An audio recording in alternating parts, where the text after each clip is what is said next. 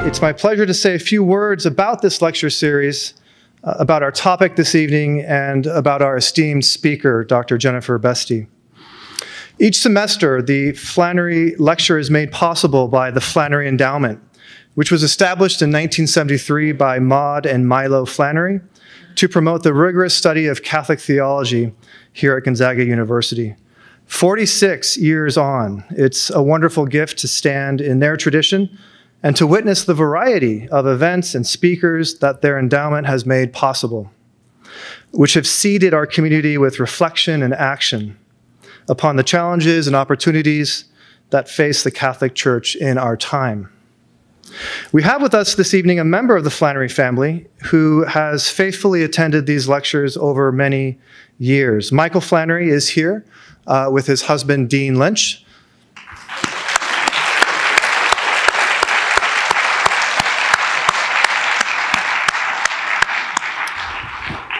Thanks to both of you, Michael and Dean, for supporting this lecture series and beyond. Thanks for your friendship over the years. And thank you for your great aunt and great uncle, without whom we would not be here this evening. And in a Catholic spirit of penance, I confess that I wrongly understood them to be your parents, which you told me recently would have you be too old. So thank you for that clarification. Because of our topic this evening, we're privileged as well to have with us a group of highly skilled Catholic professionals here in Spokane who serve on the Diocesan Review Board of the Diocese of Spokane and Eastern Washington. Since 2002, the U.S. Catholic Church has mandated a mostly lay review board to serve within each local diocese, to review allegations of abuse, and to provide lay professional advice to the local bishop. To those members who are here, thanks so much for the work you do and for joining us tonight.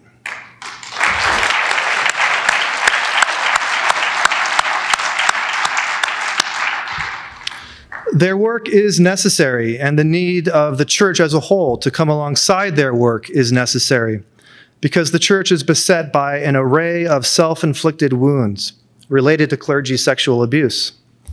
Arguably, the church's response to date has been confined mostly to prevention and underdeveloped in the domains of a ministry of healing and the growth of a communal culture owned by us all, which would facilitate, through a range of relationships and responsibilities, the processing and the healing of sexual abuse, traumatic wounding.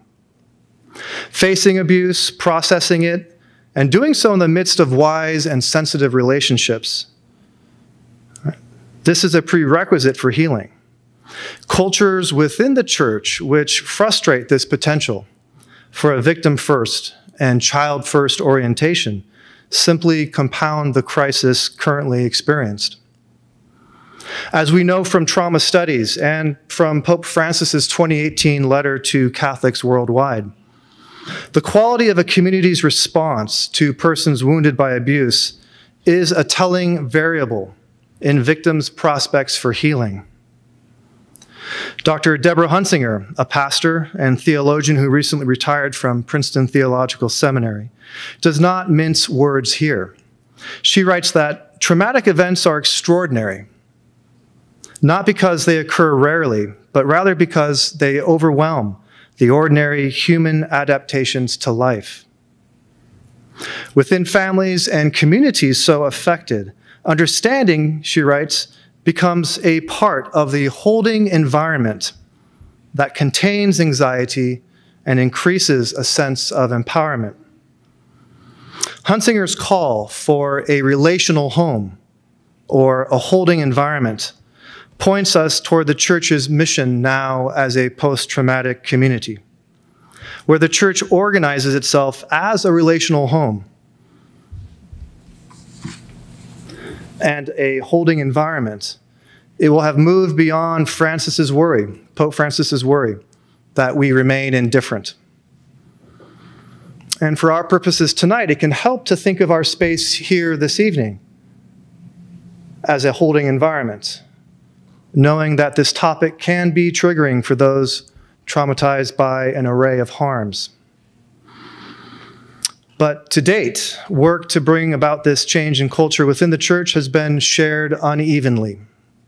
The attitude of indifference remains, locally and globally, and is evident in a variety of dysfunctional patterns cohering under the rubric of clericalism, which is a form of power maintenance among some clergy, but also among laity, which protects narcissism and exceptionalism and thus undermines ecclesial self-awareness, love for others, and ultimately the mission of the church.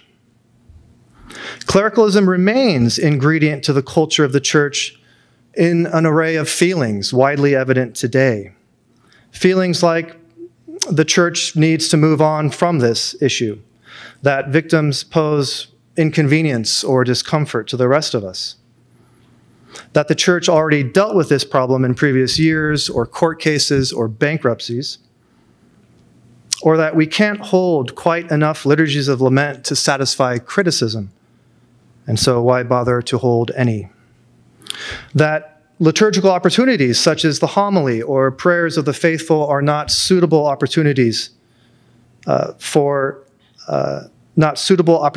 truth-telling and repentance for the crime and sin of abuse.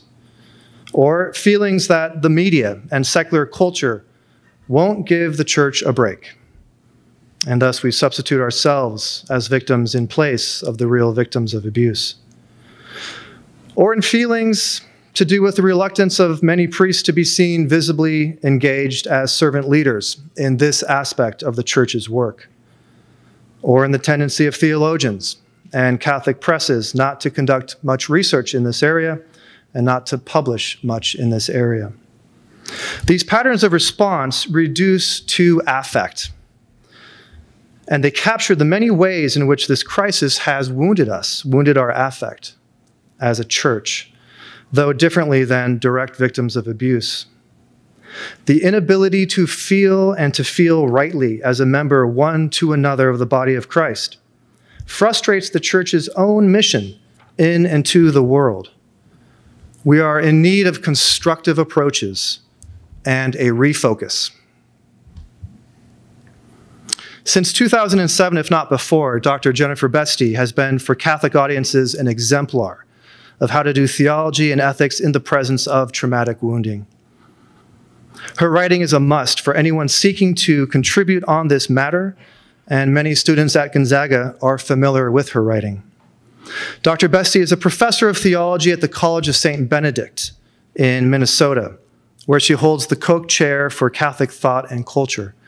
Her research and teaching focuses upon sexual ethics, trauma theory, feminist ethics, qualitative research on children and Catholicism.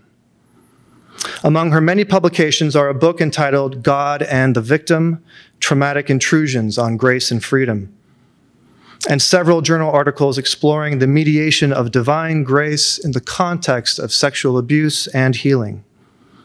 We are grateful truly to host her, grateful for her willingness to join us this evening while on sabbatical leave from her institution, and eager to reflect with her on a just response to clergy's sexual abuse. Dr. Beste's talk this evening is entitled Envisioning a Just Response to the Catholic Clergy Abuse Crisis. Please join me in welcoming her.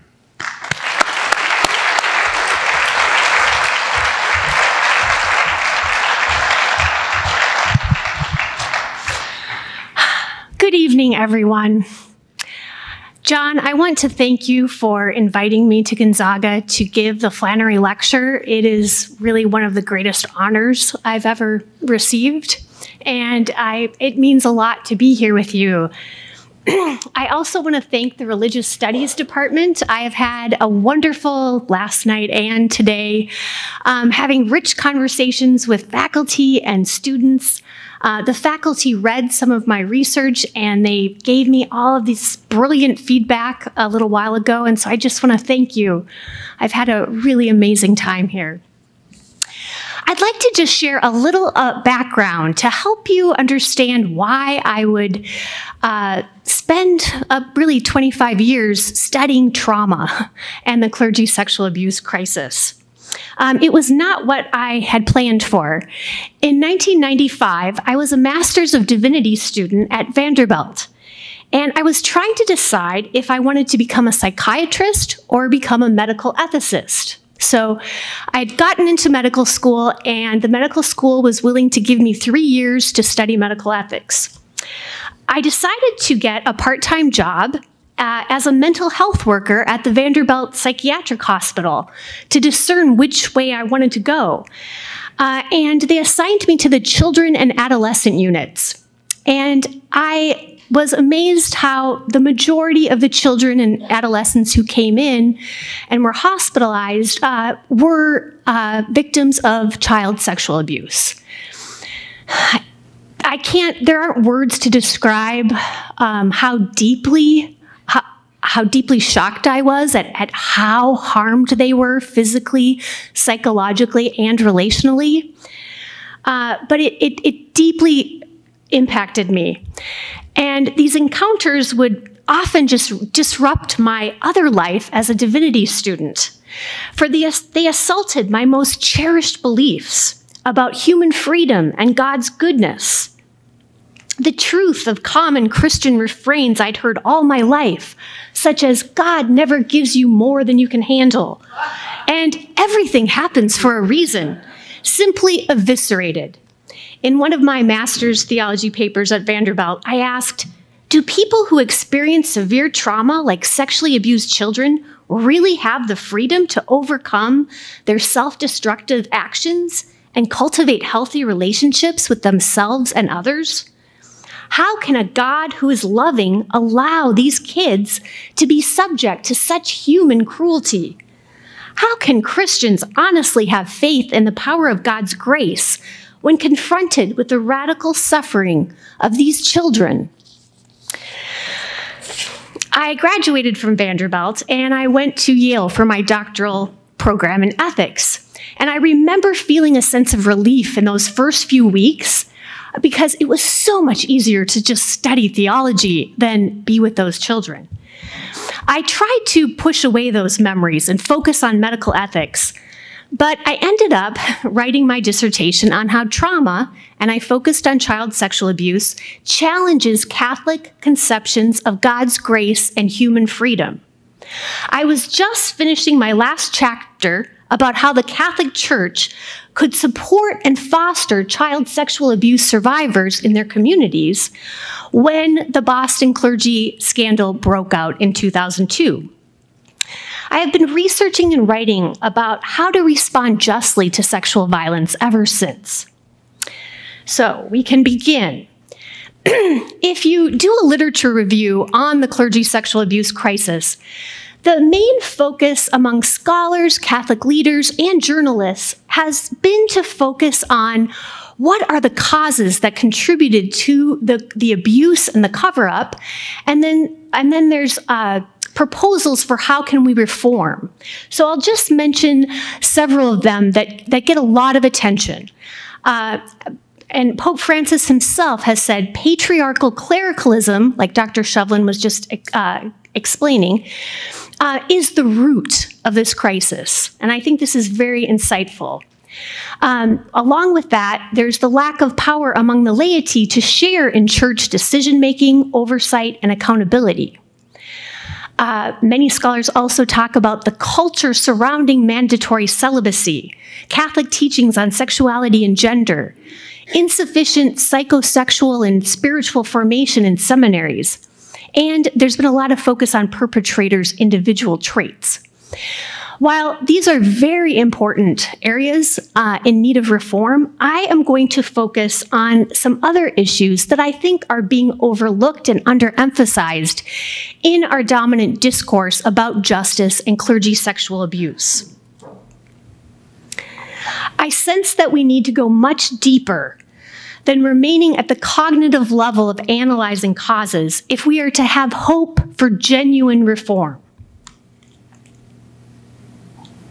And so I'd like to begin with a quote from Pope Francis. Last year at this time, the Global Summit on Clergy Sexual Abuse of Minors occurred in Rome. And Pope Francis stated, "The crimes of sexual abuse offend our Lord, cause physical, psychological, and spiritual damage to the victims, and harm the community of the faithful. In order that these phenomena, in all their forms, never happen again, a continuous and profound conversion of hearts is needed, attested by concrete and effective actions that involve everyone in the church. I think this is deeply insightful. I think at the root, we do need a profound conversion of hearts, and we need everyone to engage in concrete action. The question is, how do we inspire this conversion of hearts? My main idea, if you remember anything from tonight, is that the only way Catholics as the collective body of Christ will experience a profound conversion of hearts is if we enter empathetically into the traumatic reality of clergy sexual abuse and its impact on survivors. We must be willing to confront, understand, and mourn the degree of evil and trauma present in clergy-perpetrated sexual abuse. Only then can we begin to envision what justice means and entails. My intuition that this is a crucial step is grounded in the Catholic theological wisdom that just as we are called to be present and witness to the passion of Christ to experience the resurrection, we must witness to the trauma of survivors in order to bring about healing and new life within the church. My lecture is going to proceed in 4 parts. First, we are going to examine the negative impact of clergy sexual abuse on survivors, then the negative impact on the church.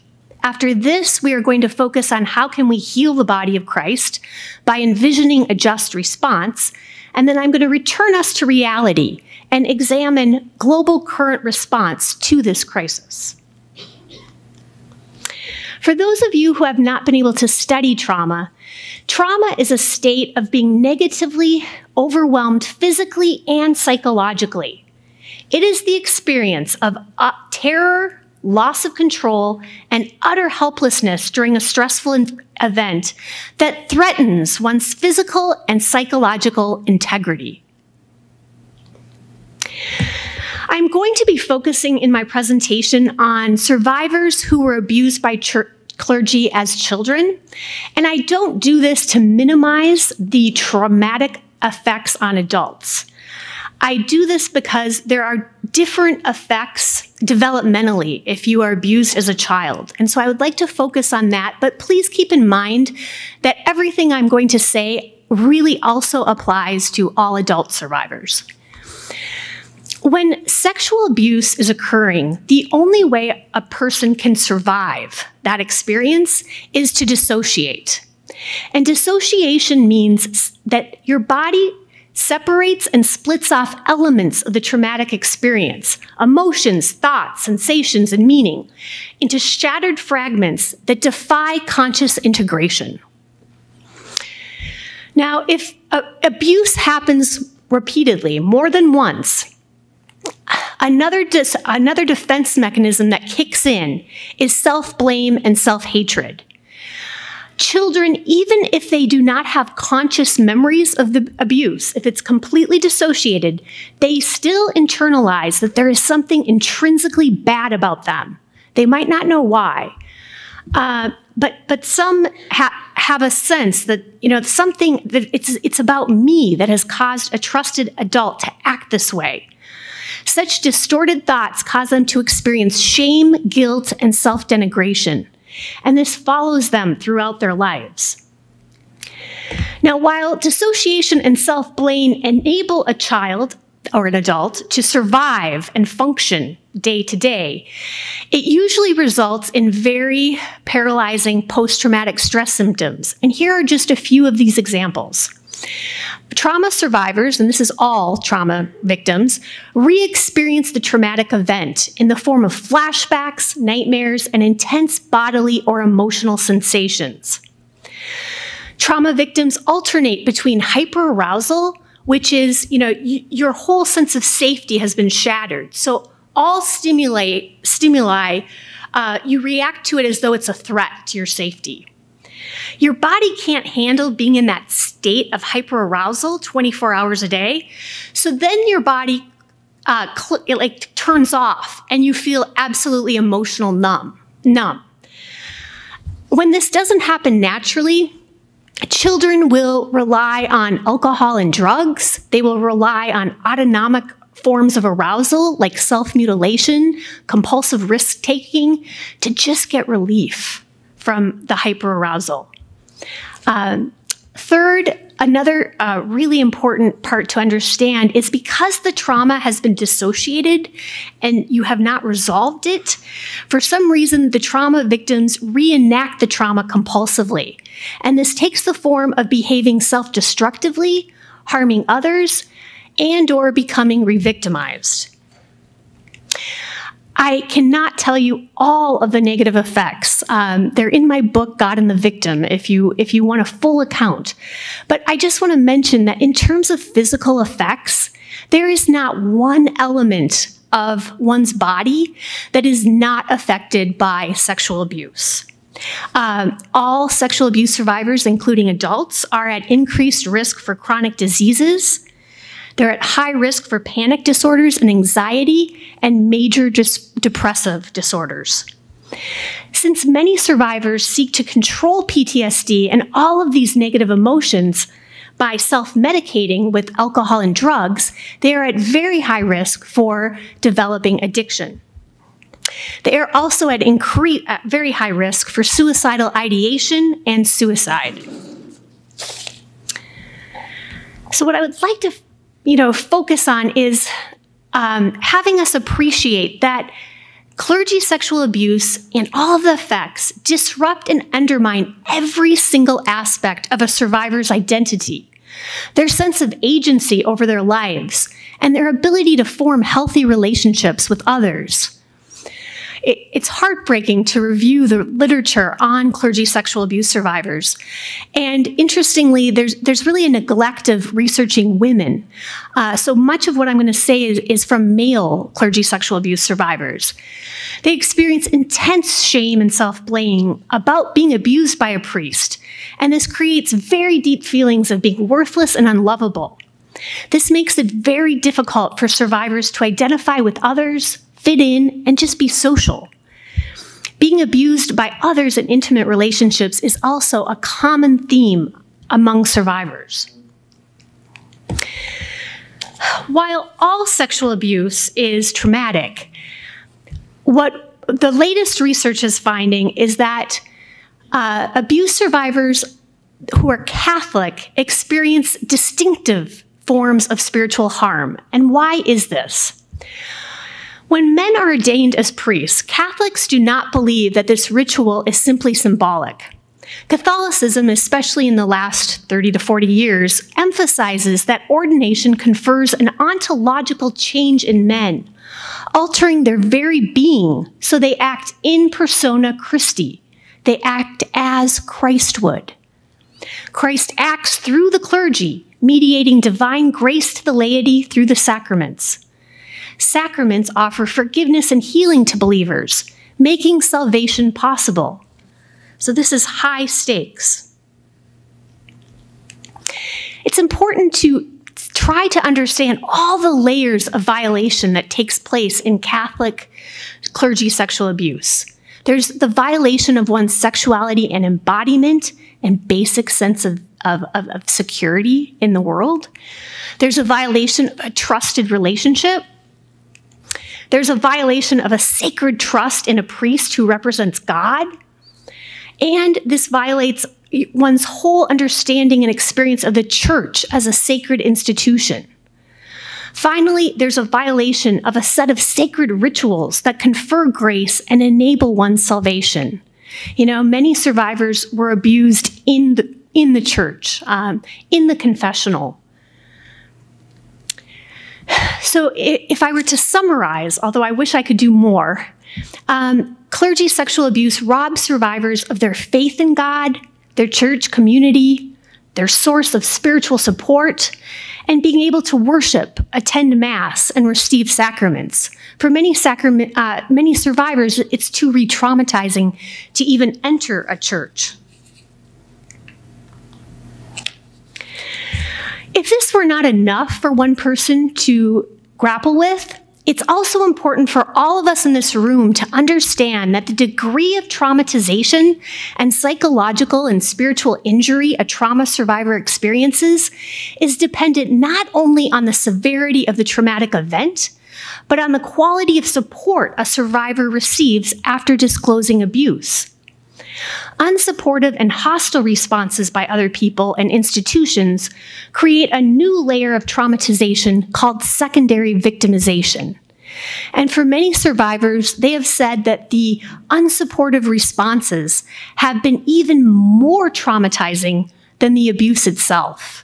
You hear this from sexual assault undergraduates who feel betrayed by their institution, from persons in the military. I mean, it's in all organizations. And this kind of victimization increases PTSD symptoms. It increases already depression and anxiety. And what is most scary, it really increases suicide.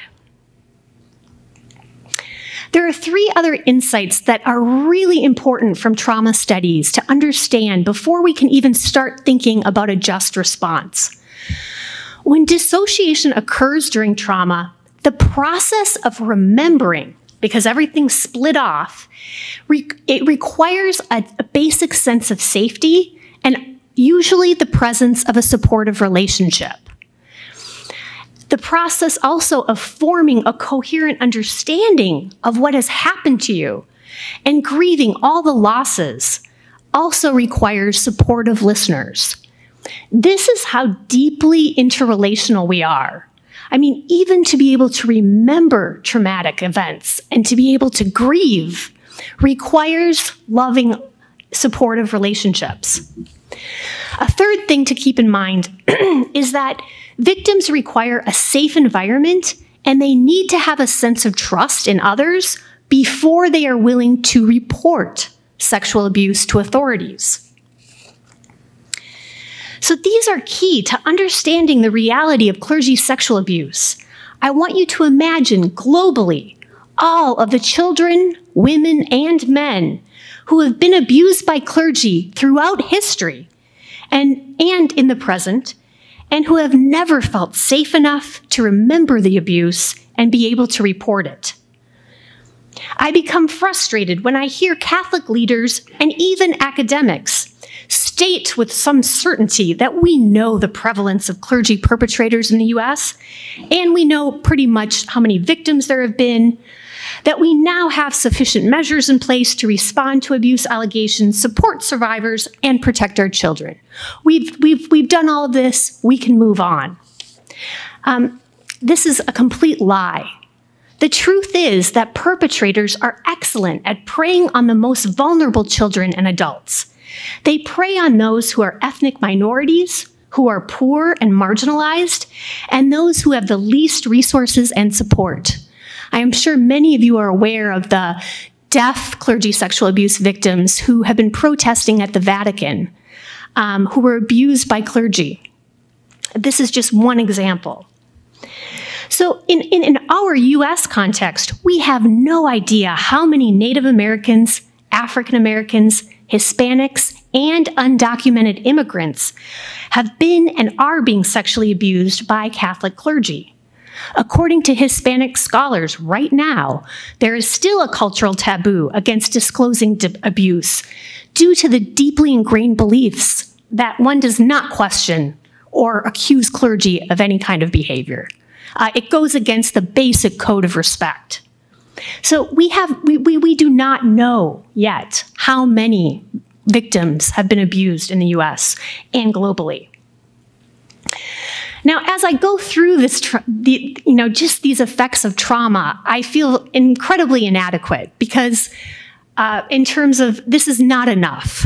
I'm not pretending that this enables all of us to enter into the traumatic reality of clergy sexual abuse. I haven't done justice to what survivors have experienced. What we need to do is to form relationships with survivors, and we need to ask them, what does it mean to be in solidarity with you? Some Catholics have done this. Some Catholics have devoted their lives to this. But they constitute the minority. In order for real change to occur, we need a critical mass of Catholics doing this. All right, so now we're on to part 2, the impact of clergy sexual abuse on the church and its mission. So I'm going to start us off with Pope Francis again. We need to recognize with humility and courage that we stand face to face with the mystery of evil, which strikes most violently against the most vulnerable, for they are an image of Jesus. For this reason, the Church feels called to combat this evil that strikes at the very heart of her mission. In order to understand the power of Francis's words, I would like to just try to review the basic Catholic story about God, humanity, and salvation. And I'll try to do this in 1 minute, okay? So, God creates us out of love. God loves us into being. And then God wants to reveal God's self and share God's self with each and every one of us. And in doing so, God is asking us, do you want to be in communion with me and all others? Because we are finite historical beings, in order to experience God's love, it needs to be mediated. God is seeking to reveal God's self through creation all the time to us, through nature, through Christ. Catholics believe Christ is the clearest manifestation of who God is. And then through the church, and also through supportive relationships. So this offer of God's self is grace itself. And this enables us and our freedom to choose if we want to live out a yes to God or a no. And in the Catholic tradition, it's really important to know that words really don't matter. If I say, I believe in Jesus Christ, that is not a yes to God. We need to live out our yes, and we do this through our daily actions. And so living out a yes to God is a life in which you love God, and in the Catholic tradition, we mediate our love for God through our love of our neighbor, of loving our neighbor as ourselves, of caring as much about our neighbor's interests as our own. On the other hand, we also have freedom to say a no, and a no is a me first mentality. My interests come first. It's really important to note that Karl Rahner, a 20th century Catholic theologian, emphasized that, so it's not what you say. He mentioned and he emphasized that there are many atheists who do not believe in a God, but who are living out this yes in ways, while ironically, many Catholics, many bourgeois Christians who just accept the status quo of life are actually realizing a no. And so I think this is really important to understand. All right, so what does this have to do with clergy sexual abuse? In my book, God and the Victim, I argue that if we really take trauma studies on child sexual abuse seriously, it means we need to confront the possibility that severe interpersonal harm can diminish and perhaps even destroy persons' capacities to receive and respond to God's grace and freely love others, themselves, and God. The number of suicides committed by clergy sexual abuse victims attests to this reality. I have interviewed incest survivors. I have heard incredibly heartbreaking accounts of survivors committing suicide, of believing, God was evil, God was angry at them. It's heartbreaking. So within the context of clergy sexual abuse, it is not that God has abandoned the victims. God is seeking to mediate God's love in all different ways. But the degree of evil and harm present in clergy sexual abuse is blocking the mediation of grace. And when the church or fellow Catholics respond in hostile or unsupportive ways, that further blocks the mediation of grace. So it is no wonder that survivors feel an utter loss of God. Right now, the body of Christ is broken. Each time a clergy perpetrator sexually abuses a girl or a boy, a woman or a man, he wounds further the body of Christ. When the church and fellow Catholics react unsupportively and re-traumatize survivors, the body of Christ is further fragmented. I'm just going to give you a moment, to take in this picture.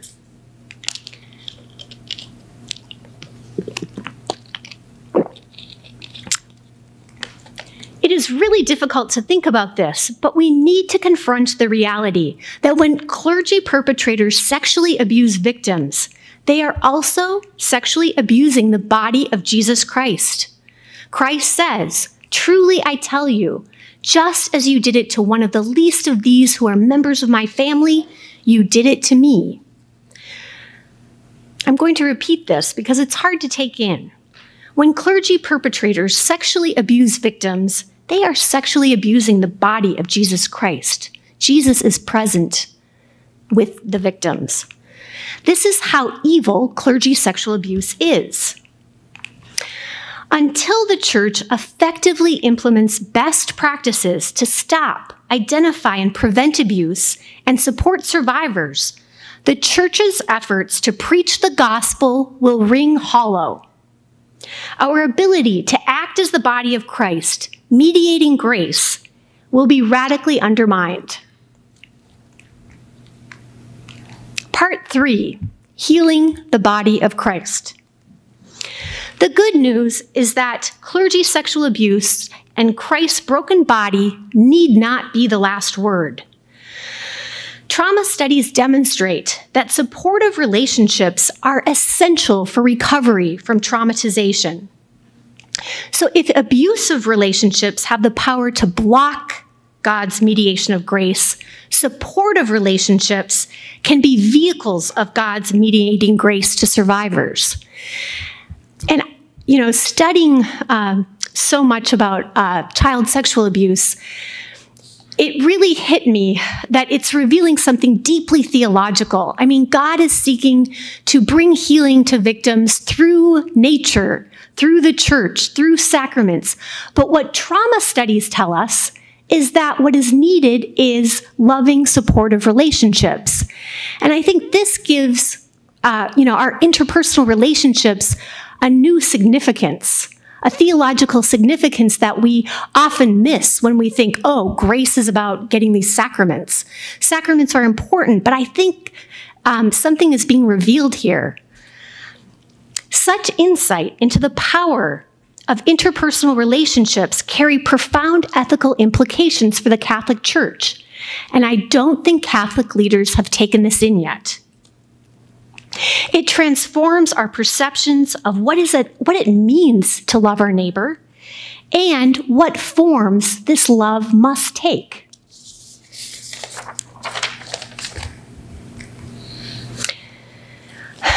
Once we have entered into the traumatic reality of survivors and realized that clergy sexual abuse has the power to subvert the church's very mission, it becomes clear that justice requires practicing a preferential option for survivors and children. This means that when we are formulating and implementing all policies and procedures concerning clergy sexual abuse, we will place the needs of survivors and children first. Now, this is hardly a radical idea. It is grounded in Catholic social teaching, affirmed by popes and bishops in so many of their writings. And so I'm just going to give you just a few examples. All we need to do to enact justice is to practice what we preach. In their 1991 letter, this was a while ago, the U.S. bishops exhort Americans to reevaluate their priorities. And they say, put children and families first. Analyze every policy and program, diocesan, parish, domestic, and international, for its impact on children and families. poor and vulnerable children have first claim on our common efforts. I want you to imagine, what would our church be like today? 30 years. You know, if the church would have put this into practice in 1991, I want you to think about how many children would have been spared clergy sexual abuse. The Vatican in 1984 was the first to endorse the UN Convention on the Rights of the Child. In Article 3, it says, in all actions concerning children, whether undertaken by public or private social welfare institutions, the best interests of the child shall be a primary consideration. In Article 19, it's very explicit that we need to take many, many measures in all ways, legislative, administrative, social, and educational, to protect the child from all forms of physical or mental violence, including sexual abuse. So the Vatican signed this, they endorsed it in 1984. In light of what is at stake, if we really take seriously the degree of harm, I believe that the Catholic Church must prioritize immediate action on 3 goals. All right? This is not a comprehensive, this is not all of what justice requires, but this is what I think we need to do right away. Do everything possible to identify and stop current incidences of clergy sexual abuse globally. Second, we need to utilize best practices for effective child sexual abuse prevention. Third, we need to do everything possible to find clergy sexual abuse survivors. Remember how hard it is for them to report? We need to encourage reporting, and we need to be in authentic solidarity with them. Now, how can we do this? As I imagined, envisioning a just response, these are just some of my ideas. First, it is important. The Catholic tradition teaches that if you're truly sorry for something, you first confess. You first tell the truth. In order to make change, you first have to disclose. All right, so this means telling the truth about everything. All clergy sexual abuse cases and all of the cover-up. And we need to say, look what we did. And we are fully committed to doing a 180 and doing everything we possibly can to do the opposite. Step 2, the Catholic Church would need to hire hundreds and hundreds of experts to create manuals for implementing best practices on identifying and preventing clergy sexual abuse in parishes, providing trauma-informed care for victims, and create parish cultures where Catholics understand the dynamics of trauma, and they can reach out, they can understand the importance of supporting trauma survivors. We also need to train Catholics to be survivor advocates. This is the oldest, this comes from a 1994 book. I proposed this idea in a 2007 article that the church needed to do. We still haven't done this. We also need to guide parishes through a healing process when a priest is removed for clergy sexual abuse. And we also desperately need best practices on how to ensure transparency and accountability.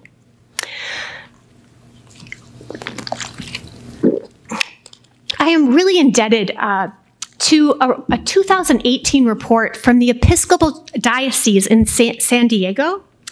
If you want to read a religious denomination being absolutely truthful about its failures, and they use the best available research on trauma, and they come up with a plan. They say, we have failed. Our clergy sexual abuse survivors in our parishes are being re-traumatized by us, even by well-intentioned things that people say. And they say, we need to fix this. So I got some of these ideas from them. My next idea is that experts would train Catholics in each diocese to specialize and form 5 groups responsible for adequately responding to the clergy sexual abuse. There would be an education committee that would educate parishioners on the dynamics of clergy sexual abuse. There is so much to understand about how perpetrators are the most amazing manipulators. They can get a whole parish to side with them over a victim. Next, we would have a Justice for Children committee that would be in charge of creating child-safe cultures. And you would not believe all of the research that is out there to do this. We could use best practices for preventing abuse. The compassionate care team would ensure that survivors who report would not be re-traumatized. They would work with them to develop healing rituals, liturgies. The survivor advocates team would just be there on a day-to-day basis to support survivors in their process of recovery. And then the pastoral response team would help communities when priests are accused of clergy abuse. All right, now we have to keep in mind that we need to prioritize the countries at greatest risk. Children and adults are most at risk in communities where, and I'm listing just 5, sexual abuse remains a taboo topic in the church and society, where victims cannot report abuse because it would endanger their lives and sever family relationships, where bishops still deny or minimize clergy sexual abuse and its consequences, where the laity are so entrenched in clericalism that they find it unthinkable to question clergy and consider that they could do this. And 5th, where Catholicism is so powerful that civil authorities ignore clergy abuse. There was only one survivor from Africa at the Global Summit last year. His name was Benjamin Kitabo. And he said that in Kenya, the Catholic Church controls the healthcare system, the education system. I mean, they control everything. So there is no safe place. Now, I want to acknowledge that since 2014, the Center for Child Protection in Rome was founded. And there's also a pontifical commission. And together, they have offered educational seminars and safeguarding training to Catholics. However, there is no way, given the high stakes in preventing more children and adults from experiencing clergy sexual abuse, this is not enough. This will take decades and decades and decades. We need the Catholic Church to prioritize training right now in all of these dioceses. Now, the most formidable change for every single team that I've talked about is that we need to create cultural change. And in order to do this, we need to attend to all levels in society. This is what all the experts are saying. There's a consensus. Like, for example, if we're trying to prevent child sexual abuse, you need to not only focus on, an individual child and risk factors, but you also have to intervene in the interpersonal level of the child's life, the child's community level, and the societal level. So there's so much that needs to be done. And this is what's so challenging. And so the societal level, it's called the macro system. And this includes, think of how much we need to change. Cultural and religious beliefs, values, social norms, the legal system, ideologies, and structural inequalities. This requires all of us. And so just as one example of how we need to change the Catholic macro system, one thing that's really been overlooked in the clergy sexual abuse crisis is that we have failed to examine how our assumptions about children and norms requiring children's passivity and obedience contributed to clergy sexual abuse and cover-ups.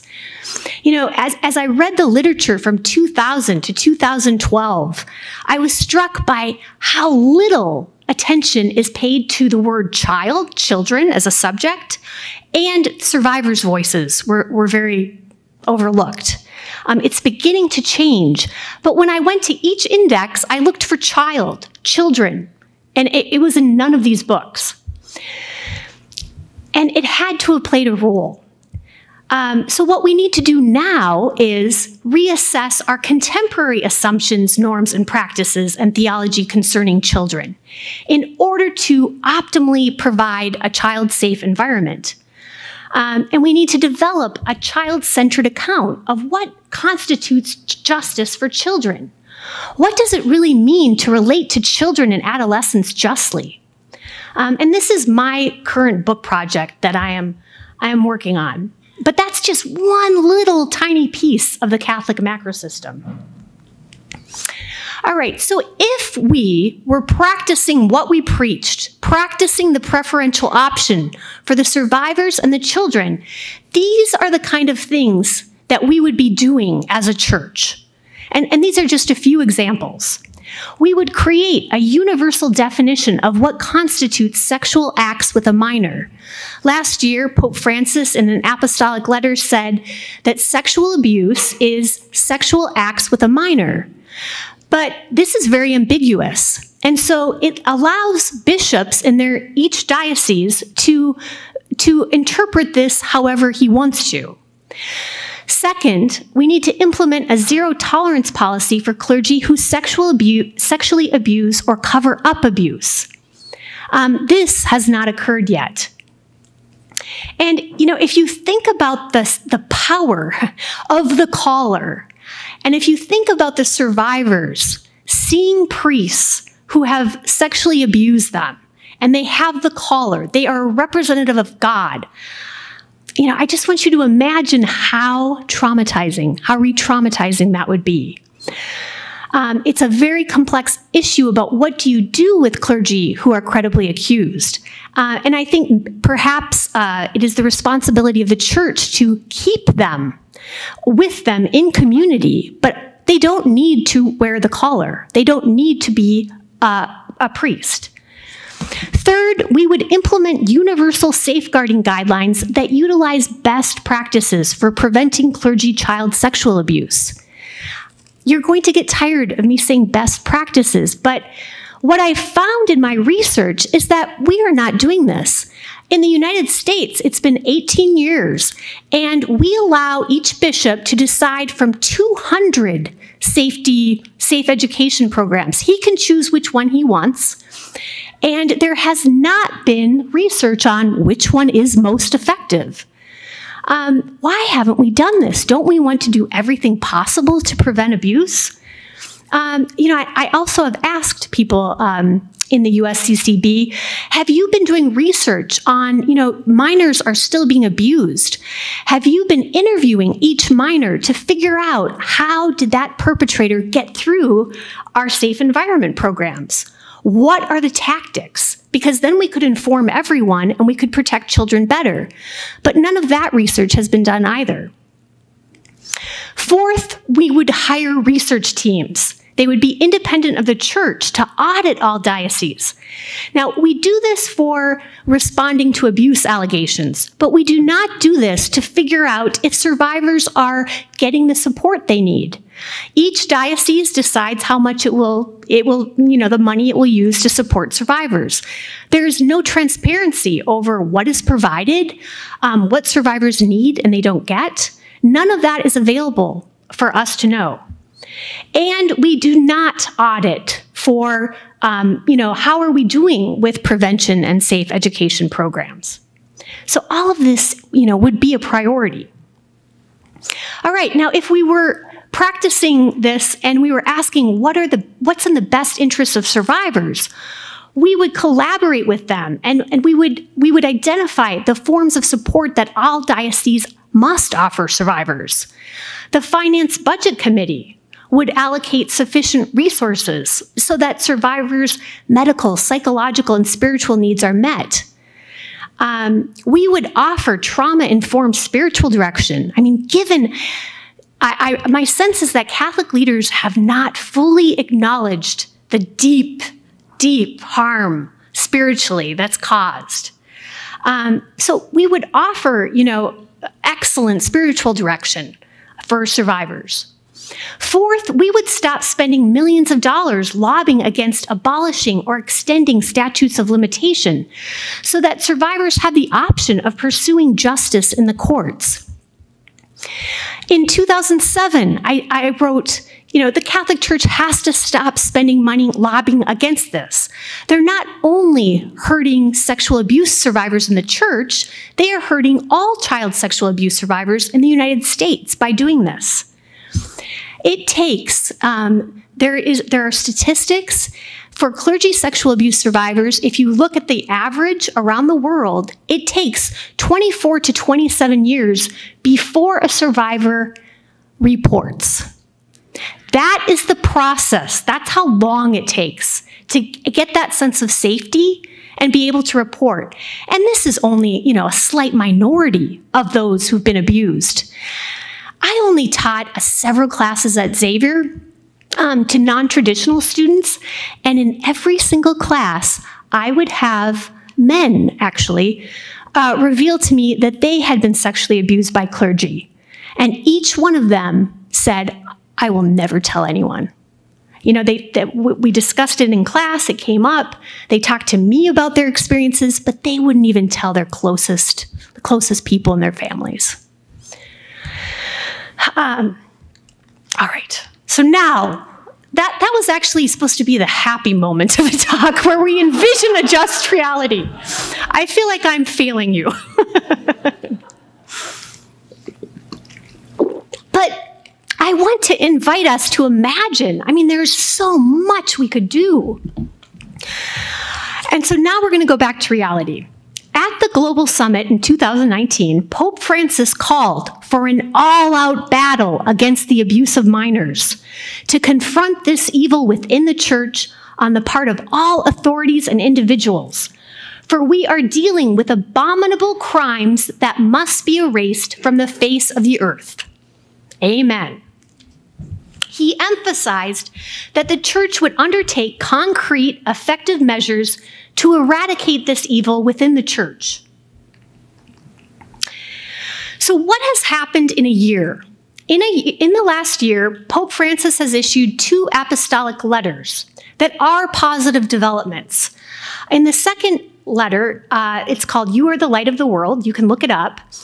It is now a law in 2019 that clergy must report instances of abuse of minors and cover-up to church authorities. Okay, now, and it is to church authorities. They do not have to report it to civil authorities, unless it is part of the country's laws. Second, all dioceses must have a system in place for abuse victims to be able to report abuse. Third, protocols are required to investigate bishops accused of abuse and cover-up. Interestingly, in the Charter for the Protection of Young People in 2002, it was very, very deliberate that it said that you were to investigate the priests. The National Review Board could not investigate the bishops. So now we are going to investigate the bishops. Fourth, pastoral support must be provided for victims. Okay, so that's good. I then spent many months looking for other concrete measures, and this is what I found. On the Vatican's Protection of Minors website, it has a whole section of worldwide activities. I clicked it. There's one page, and it lists safeguarding guidelines from bishops' conferences in 38 countries. Now, I looked at the countries, and only 11 of these are non-English speaking and non-European countries. Most of the English-speaking countries and European countries have already had the crises erupt, and so they have had to put guidelines in place. So at present, 5 South American countries, 2 Asian countries, and 4 African countries have uploaded their safeguarding guidelines. Okay, this is good, but we have a great need for everyone to upload the guidelines. It's also important to keep in mind that having the guidelines doesn't tell us anything about whether they are being implemented effectively. But at least, this is happening. Second, I found some sources that said certain countries who had never reported clergy sexual abuse allegations did so in 2019. So, I mean, this is good news. It means that some bishops have put into a place, a system for some victims who feel comfortable enough to report the abuse. So while these new laws and guidelines are positive developments, it is still questionable how many children and vulnerable persons throughout the world are actually safer than they were a year ago. Now, even if we assume that many more concrete actions have happened that the Vatican has not disclosed, there is still a dramatic disconnect between Pope Francis's call to engage in an all-out battle and the Church's sluggish response to enact concrete, effective measures to stop and prevent clergy sexual abuse and support survivors. Now, you might say, Jennifer, it's only been a year. But in terms of all that I have read, it's clear that there's a troubling lack of urgency that exists over implementing the best practices globally to stop and prevent abuse and support survivors. And so I only have time to give you a few examples. Pope Francis appointed a Pontifical Commission for the Protection of Minors in 2014. And this group was an advisory board to propose initiatives for the protection of minors globally, and they were to report to Pope Francis. Now, since 2014, there has been much resistance to accepting and implementing many of their recommendations. And so I'll just give you a few examples. In 2017, the Australian Royal Commission report had interviewed members of this board, and their conclusion was the Pontifical Commission is experiencing difficulties in reaching the performance stage of its development as a result of infrequent meetings, limited resources, and structural and cultural barriers both in the Church and across nations. Second, in 2017, founding member and Irish abuse survivor Mary Collins resigned from the commission. She did this because she began thinking that the commission was, their recommendations weren't being implemented. And so were they doing any good? Or were they, looking good for public relations to have a board composed of some lay members and clergy from around the world? And so she stated that there had been a lack of substantive actions, and then there's been inefficacy of action that has occurred. There was no budget to hire any experts on any of these issues, no progress on establishing universal safeguarding guidelines for children. The commission proposed a universal template composed of best practices, and Pope Francis approved it and said that he would get it to all the bishops and tell them that they should use this. But that was not done. It's on the website, but it's just there in case a bishop wants to look at it. And also, Pope Francis did not follow the Pontifical Commission's unanimous recommendation to establish a centralized accountability tribunal for bishops accused of negligence and failure to respond adequately to abuse allegations. Now, more recently, in 2019, Cardinal Sean O'Malley, who is head of the Pontifical Commission and who is one of Pope Francis's closest advisors, expressed frustration that he was unable to push reforms through at the top. He acknowledged that the Church faces enormous structural and cultural barriers to establishing worldwide policies and procedures to deal with abuse. When asked by Emma Green whether he sees a contrast between the sense of urgency around the issue among the Catholic faithful and the seeming lack of urgency among the Catholic hierarchy, he said, quote, "I think that's an apt description. There certainly is, yes." All right, it's important for us to also be aware of what has not changed since the summit. The Congregation for the Doctrine of the Faith, which is the office in the Vatican that judges the allegations, the reports, and the clergy, still retain the power to only disclose reports of abuse to other clergy. They have the power solely to decide criteria for what constitutes a credible accusation, and they are the ones who select who will be on the investigation boards. It says in Pope Francis's letter that you can hire lay experts, but you don't have to. It's an option. They also have the power to decide if an alleged perpetrator is guilty and determine the penalties. And it's very possible that a credibly accused perpetrator might not be removed from ministry. Fourth, since no clear penalties exist, bishops may avoid serious consequences for failure to report or cover up abuse around the world. Fifth, the CDF has the sole power to decide whether to grant an appeal to credibly accused laicized perpetrators and return them to ministry. So anyone who is credibly accused, they go through a trial, and clergy judge determine this. And if they are laicized, that means that is the worst punishment you can get. You are no longer a priest.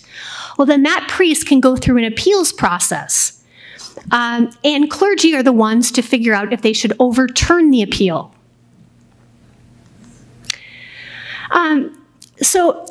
What troubles me the most about these conditions is that these are the conditions that created a culture over the last, 2,000 years that enabled clergy sexual abuse to occur and for the church to cover it up. And here's just one quote from Nicole Winfield, who in late December was able to go to the CDF and interview them about how they process allegations. And she states, the church's in-house legal system is built on an inherent conflict of interest, with a bishop asked to weigh the claim of an unknown alleged victim against the word of a priest who he considers a spiritual son. Now, I ask you, as if you are Catholic, I am asking you whether it is morally responsible for you to assent to these conditions. And what we need to look at is what has been the historical trend. And so I'm giving you the latest report in November, it just came out, by Karen Terry. And she is the one that was hired by the US CCB, or by the National Review Board, to do all the John Jay studies on clergy sexual abuse perpetrators. And so she had an update for the National Review Board. And this is her finding. She looked at data from all 10 countries where there have been major crises, and she found consistent patterns of all the things I'm about to talk about. So this actually comes from her slide presentation, and you can access the entire presentation on the web. So she found that in all of these countries, church leaders had inadequate response to abuse. Leaders prioritized protection of their brothers, the church's reputation, and assets over care for victims and proactive steps to prevent abuse. Leaders also, in all of these countries, covered up abuse and transferred priests with allegations. Second, when bishops did create policies to address abuse, we've had policies in the US since the early 90s, they failed to implement the policies adequately and consistently. And third, the church lacked appropriate education and training to prevent abuse. Now, this is her final conclusions. In the US context, meaningful change occurred from 2002 to 2019, but it was slow and inconsistent. And this is her finding right now. Children remain at high risk for abuse in the Catholic Church. And this is due to the complex hierarchy and structure, the complex internal processes for responding to allegations, and I think this one is the one that is most challenging. She believes, all the data is showing that children are deeply at risk because of our inherent system of culture and power, teachings and beliefs. She also emphasizes that for real change to occur, children's welfare must become the top priority. And she also states that accountability and transparency are critical for change. So I ask you, given the consistent historical pattern of church leaders failing to place the needs of survivors and children's safety as their top priorities, my moral judgment is it is imprudent and morally irresponsible for Catholics to assent to the status quo of placing transparency, accountability, and oversight solely in the hands of clergy.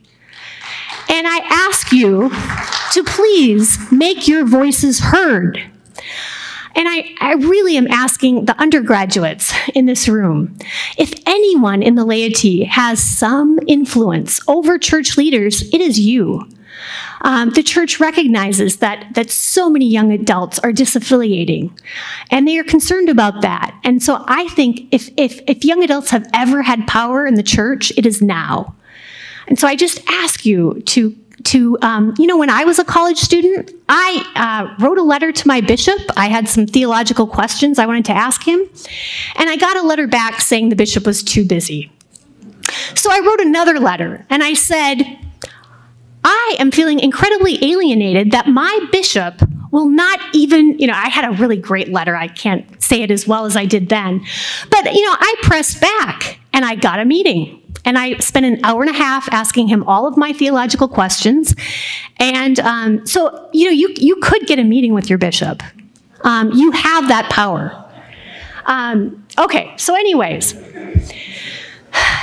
the only hope I have for justice is if lay experts and survivors play key roles in ensuring transparency, accountability, implementation, and oversight. All right, so we're going to end with one last quote from Pope Francis. And he writes this after the grand jury report came out in 2018. With shame and repentance, we acknowledge as an ecclesial community that we were not where we should have been, that we did not act in a timely manner, realizing the magnitude and the gravity of the damage done to so many lives. We showed no care for the little ones. We abandoned them. According to Catholicism, in order to demonstrate that you are sincerely sorry for past sins, you need to repent and amend your life and do everything possible not to commit the same sins again. So what is our reality today? Presently, the Vatican and the rest of the global church does know the magnitude and gravity of harm done to victims, and they have known this for decades.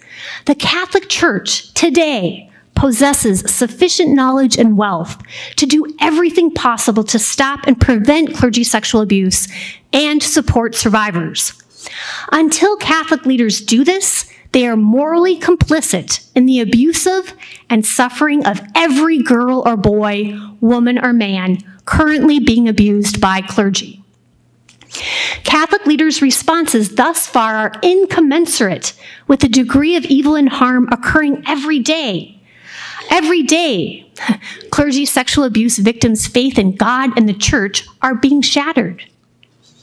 Even after at least 35 years of receiving reports of serial clergy perpetrators raping children and clergy sexual abuse victims committing suicide, the Vatican is still not acting in a timely manner.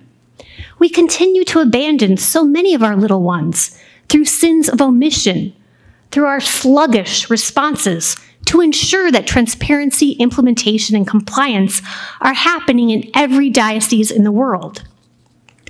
If this lecture seems to end on notes of sadness and anger and exasperation, it's because we're all now bystanders who see a terrible and unacceptable situation clearly. Being bystanders calls for our moral responses. This, I believe, is the time and place to harness the uncompromising spirit of the prophets, the time to speak truth to power, the time to use the distinct gifts the Holy Spirit has given each one of us to protect children and survivors once and for all, and the time to settle for nothing less than transparency, accountability, and justice. Thank you.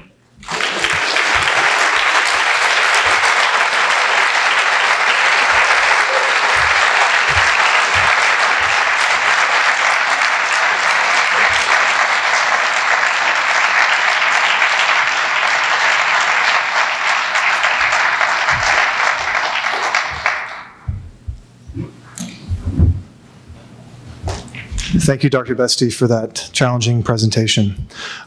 Because of our late start, we are pressed for time, unfortunately. Maybe we can have about 5 minutes of some interaction, 5 minutes or so with our guest. Can't we have more? I would be in favor of that. I would be in favor of that. Dr. Chair tells me that we are pressed for time, so Okay. we will do our best. If I could just ask for those with questions or comments, actually comments would be less helpful right now, maybe questions to our speaker, to be sure to pose a question, and as always, to be courteous. Yes, ma'am.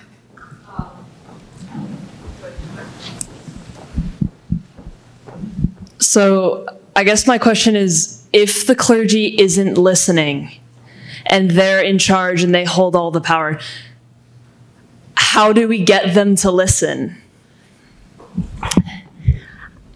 I've been, following the Catholic bishops' responses since 2002. The Catholic bishops are acting really, they're acting differently than they did the first decade of 2000. Today, they are apologizing. They are trying to regain the trust of the laity. So the laity, is speaking out. We just need a critical mass, the majority of Catholics, to be speaking out and to say, we will not stand for this. So I honestly think we need to organize. There are so many groups that you could belong to support survivors. Voice of the Faithful has been present since 2002. So, there are groups to be involved in. And we need wealthy Catholics to withhold money. Those are our sources of power. So we do have sources of power. And I think we need to organize. I think we need to have more protests. We need to have media attention, because bishops do respond to that. Today, we have lay boards. In the early 2000s, I have a specialty in trauma studies, and my department chair, wrote a letter to our bishop, and said, Jennifer has a specialty in this. She would like to serve the church. He wouldn't let me get near anything. So, bishops are opening up in the U.S. They realize what's at stake. So, don't underestimate the power that we do have, but we need to show it.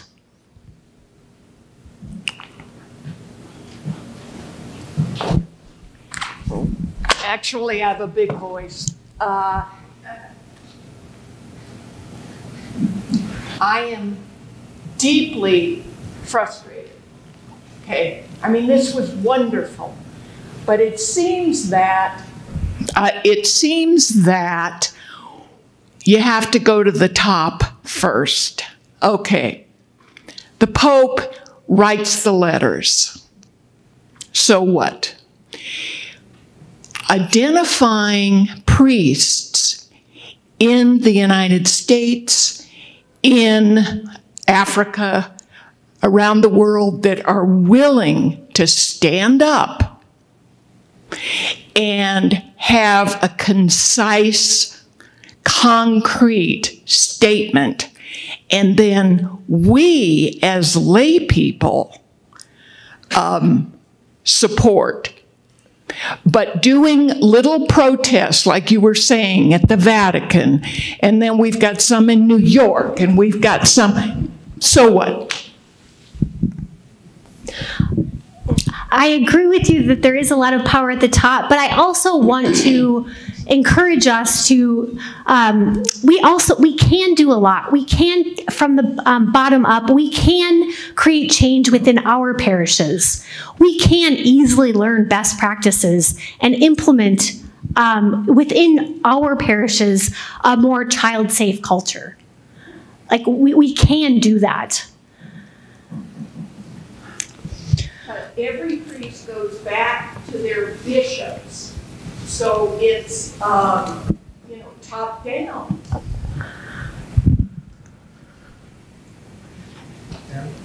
Yeah. My question is, with the church sluggish response, not prioritizing this, do you think that this is having an impact on the secular organizations that are also dealing with this in the United States and globally? And do you think that the church leads in any way? Do you think that the church is a leader in leading change of culture? I mean, in terms of the amount of, in terms of the amount of media coverage, I think it does enable, victims in other organizations to report the abuse. But no, I would not say that the Catholic Church is a leader in terms of how to respond effectively. I think the military has done a lot of research on how to respond in a trauma-informed way. So in terms of that piece, I think we're seeing more leadership from our military than we are our church. Okay. My name is Father Kyle Retwiste. I'm a priest of the diocese. I'm actually invited by Dr. Chauvelin in my capacity as the Director of Vocations for Spokane. And thank you, Professor, for a very powerful and provocative presentation. I just want, as I think the one priest of the diocese here at this presentation, I just want to speak to those people who commented previously. I would note that in 2002 I was in middle school, right? And so I would say when we are thinking about laity and gathering, coming together, I think it's important for us to remember that we have younger priests, millennial priests, who came of age and discovered their vocation after and in the midst of this clergy sex abuse crisis. And so if laity are looking for allies to protect our young people and for reform of the church, I encourage you to seek out those younger priests. I imagine among those, what? Well,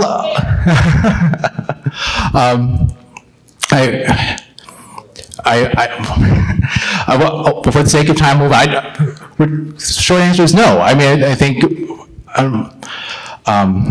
but I mean, speak with your Catholic friends, see your parishes. But the point is this: is that I think one of the ironically useful things with the clergy shortage is that younger priests are being called up to leadership faster, it seems. And so once you find them, and if you find a young priest, he may be green, he may be horrible administration in his parish because he's being asked to do too much, but for the love of God and for a church, please support him. Yeah. And pray to God that he's willing to listen. I know for myself, I am one of those priests who want to listen and want to help. So thank you.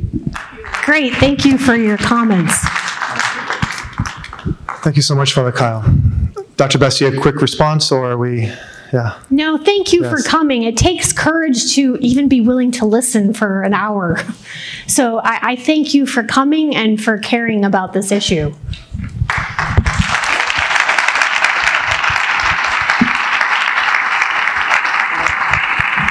Thank you all so much for being here.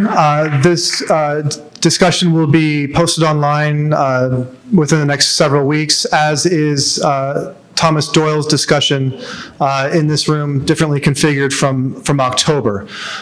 So thank you very much. And again, thank you, Dr. Beste, for your generosity.